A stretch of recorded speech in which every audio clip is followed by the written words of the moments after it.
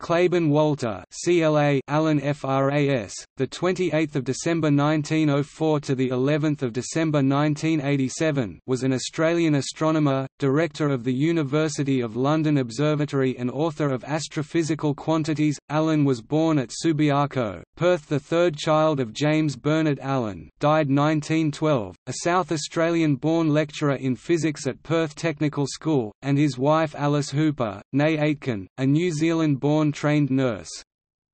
CLA, as he was known, was educated at the High School, Perth, Western Australia and the University of Western Australia B.Sc. 1926, MSc. 1929, DSc. 1936.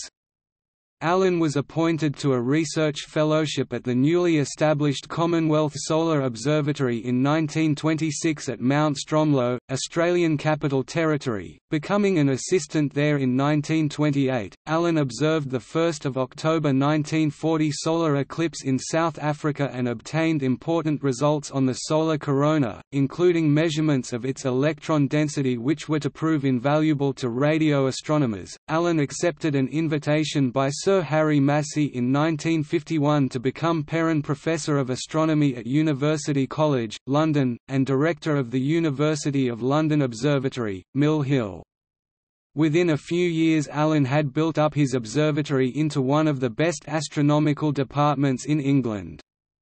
He published the first edition of Astrophysical Quantities in 1955, a compilation of numerical data of astrophysical interest. Universally known as AQ, it is the most quoted book on the subject.